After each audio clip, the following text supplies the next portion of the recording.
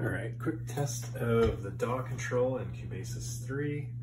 I failed miserably trying to do this a second ago, so let's go to MIDI in. I've got it on already.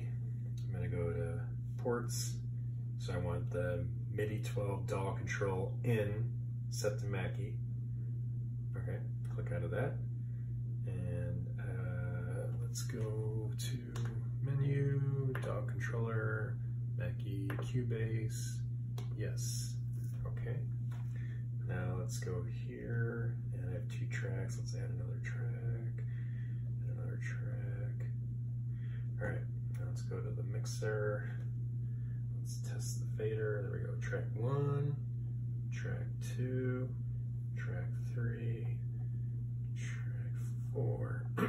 Yeah, I did notice that like you have to move them a little bit before they get kind of exact, but I mean, is what it is. And it's just the pan, pan, pan, pan. See, it's center, but it's not center. So MIDI learn may be better for this. I don't know. It's a little bit buggy, but it's probably user error. The main, whatever you call it.